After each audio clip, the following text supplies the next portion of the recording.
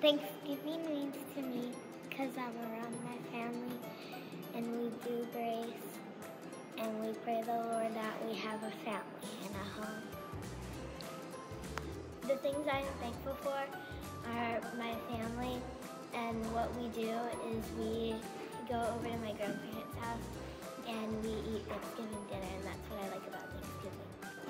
Thanksgiving means to me of coming together with my family and giving thanks for everything that we have. What Thanksgiving means to me is having fun with my friends and family, and what I'm thankful for is my friends and family.